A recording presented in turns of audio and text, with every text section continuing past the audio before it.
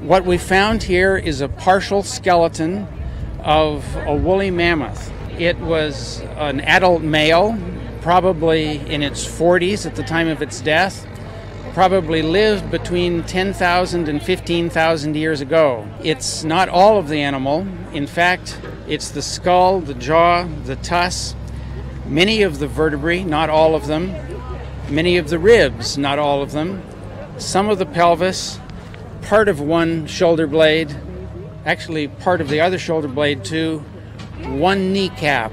Other than that one kneecap and the shoulder blades and pelvis, we have nothing of the forelimbs or hind limbs, no feet. So those are parts that are somewhere else. They could be more distant, buried here at the site. It could be that they were eaten right after the animal was acquired. Our working hypothesis for what we're dealing with here is a partial skeleton, the pieces having been brought to this place by ancient humans for storage of carcass parts in a pond. It was their intent to come back later and retrieve this when they needed fresh meat.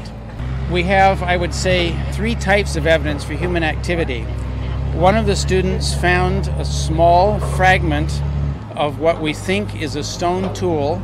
A second line of evidence is this sequence of articulated neck vertebrae that we had. An animal doesn't just come apart naturally, leaving a sequence of tightly articulated vertebrae like that. The third evidence of human activity is we found three large boulders next to one another in one place, just offset from the skull. And we've seen those before. We think that they're a kind of anchor. One element of how big a deal it is will depend on the geologic age of this specimen when we get it dated. We don't know that yet. It might sort of stretch backward in time our idea of when humans were here in Michigan and active in this sort of way.